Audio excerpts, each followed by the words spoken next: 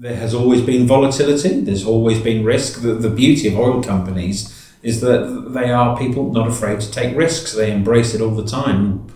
From what we do as lawyers working in this space, we just help identify and mitigate and ensure the greatest degree of protection from them.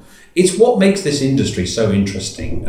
Everything is evolving economically. We have flat oil prices now, we have new countries coming on, we have countries losing production. We've just found a nice new gas field in the North Sea that wasn't there in the news this time last week. So there's always volatility, there's always risk, and we just need to make sure that this journal is positioned at the forefront of thought leadership and identification of the topics which underpin this, and that we report on it accurately and cogently and intelligently in a way that gets everybody at least appreciating what's happening today.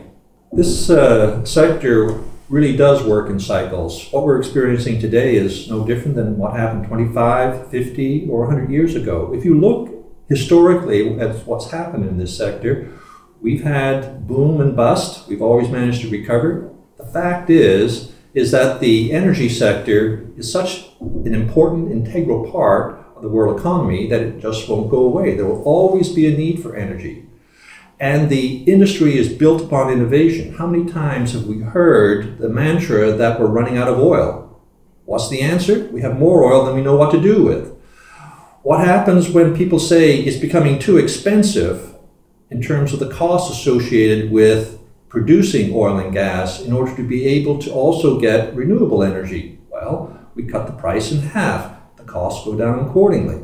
It is an extremely interesting and innovative industry that always does find a solution to the particular problems that they have. And so therefore, we will always have these dynamics. There's nothing new about it. And we who've been in the industry for a long time recognize that, so nothing new. There's a new challenge, but that's what makes it interesting.